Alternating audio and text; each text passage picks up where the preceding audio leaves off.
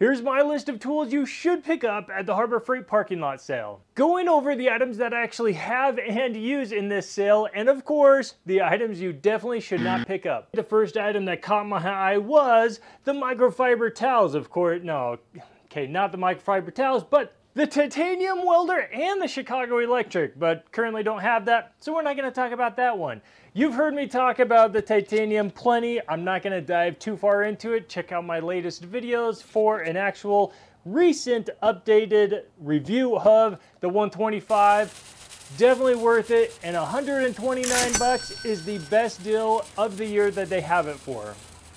Gloves. Now with them being so cheap, make sure you pick up a couple boxes, and don't forget the 9mm thick ones for those heavy duty projects. The bright orange ratchet straps. It's always good just to have one or two pair just sitting in the back of the truck.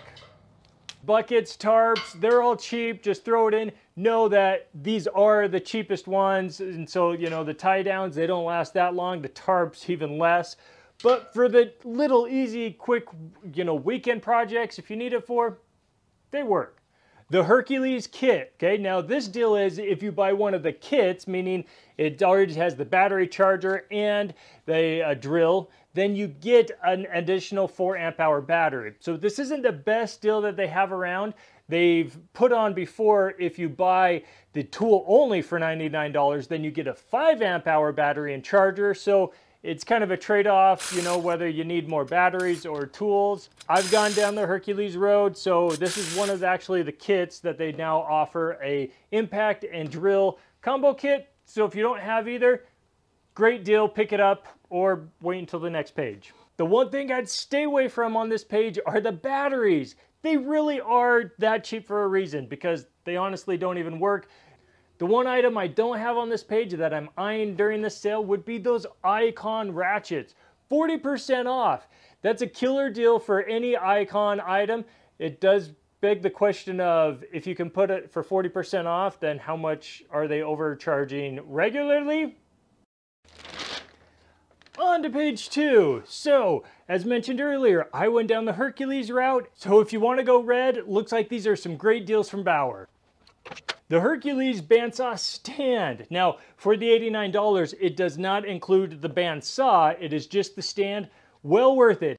And the best thing is, it's universal. So it works with, Hercules, Bauer, I think DeWalt, and Milwaukee. Don't quote me on that, but regardless, you don't have to have the Hercules bandsaw to use the universal stand. We got more welding stuff. We got a welding cart. I'd highly suggest getting one of these, even if you just want a cart just to put stuff on for around the garage. I might go pick up myself another one. The welding helmet, I have used that one in the past. It works for a cheap one. Not the most comfortable, but it will auto darken, which is what you want when you're just starting out welding. If you're just starting out and have never welded, go to the first page, get the titanium 125. If you want to bump it up or you have the funds and want to do multiple processes, get the Omni Pro 220. It's an awesome machine and it does have a bunch of the TIG features like a foot pedal for amperage control. For the cheap yellow boxed items down at the bottom, pick up the safety glasses, get some zip ties, and always have the drill bits on hand. The one thing I would not get on this page is the rotary tool. That thing, I think my toothbrush has more torque than that. Haven't had best luck unless maybe you're working on little models or intricate stuff. Might work for that. The one item that I am eyeing that I might go pick up is the Bauer drill press. Mine's getting a little older, it's on its last legs, so I might be picking up another Bauer tool. Well, page 3 is gonna go by pretty quick. So up top in the corner, they got the Predator. 13 horsepower. I've been banking on them putting the 212 in a sale coming up, and they haven't. I've got a go-kart just sitting waiting for an engine, so Harbor Freight, please put the 212 on sale. Regardless, I do have a couple of those shop lights, which I'm not gonna pull down, but they work. They're pretty good. For the hand truck, they've actually got the 800-pound one on sale. It's slightly a bit bigger and a little more beefier. This one's like the 700-pound. I'm not a mover, so this thing does just fine.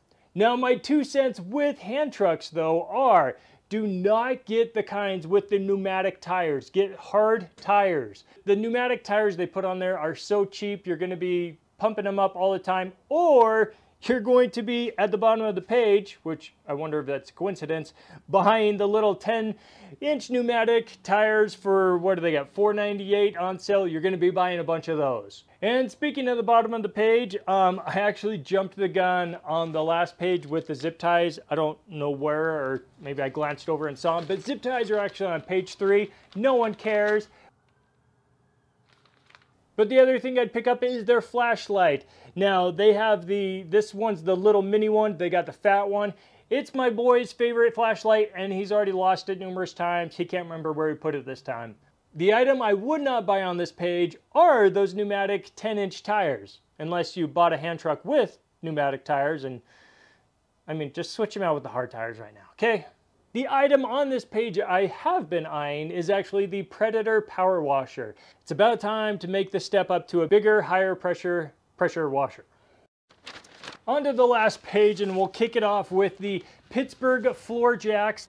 I do want to point out, it's kind of interesting, they've got the 3-ton or the 2-ton jacks, both for $94.99. So I would say the only reason you would go with the lesser is maybe you need that extra space or weight.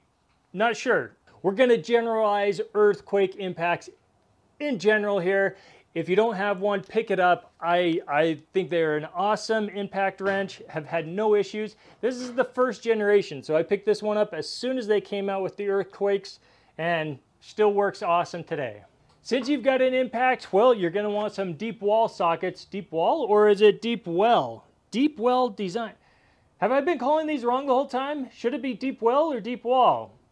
These are impact rated, so no issues using them with the impact wrench. Pick these up in both the SAE and metric. On the end, they've got a bunch of compressors, and it makes sense with the other items they put on the page.